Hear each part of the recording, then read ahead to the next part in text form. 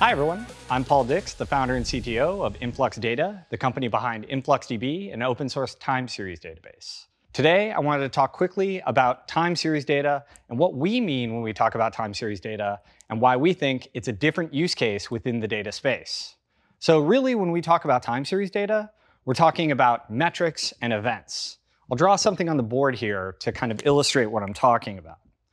So imagine that we have time here on this horizontal line going this way. And on this timeline, we have specific things happening. Now these things are at fixed intervals, happening evenly in time. So these would be metrics. They're collected at regular intervals, summarizing some data. In this case, let's say it's once every 10 seconds. Each of these lines is 10 seconds apart on the timeline. As I mentioned, that's metrics. The other kind are just raw events. So here, we'll draw another timeline. And then we'll just draw some events on this timeline. A few here, 1 here, 3 here, 1 over here. So these are just raw events happening on a timeline.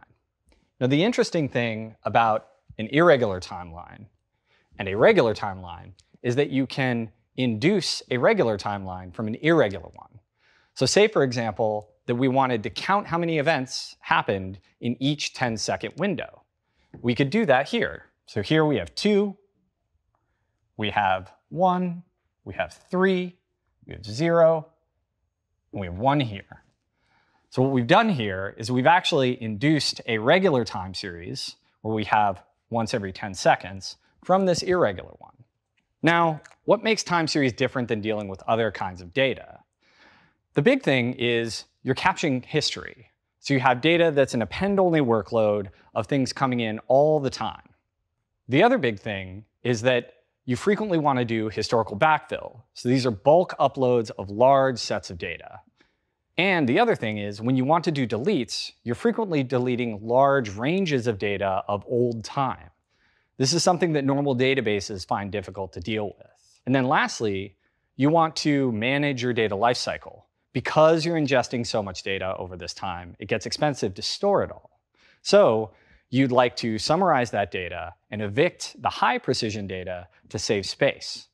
In an ideal system, you would have all of this stuff automated for you.